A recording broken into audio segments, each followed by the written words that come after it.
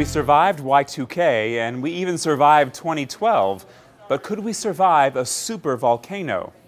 Pulitzer Prize-winning American writer Will Durant said, "Civilization exists by geological consent, subject to change without notice. And supervolcanoes could change or even wipe out our civilization without notice indeed." Now scientists say these supereruptions can explode without earthquakes or other warning signs. According to a study published in the journal Nature Geoscience, all it takes is floating magma, the same force that makes it hard to hold a beach ball underwater, can unleash volcanic eruptions our civilization has never seen. Supervolcanoes don't erupt, they explode, sending more than 240 cubic miles of lava, rock, and ash into the atmosphere. Like an asteroid impact, that's enough to cause the extinction of plants, animals, maybe even people. The last one created Sumatra's Lake Toba 70,000 years ago. 640,000 years ago, the Lava Creek eruption created the Yellowstone caldera and covered a good chunk of North America in ash.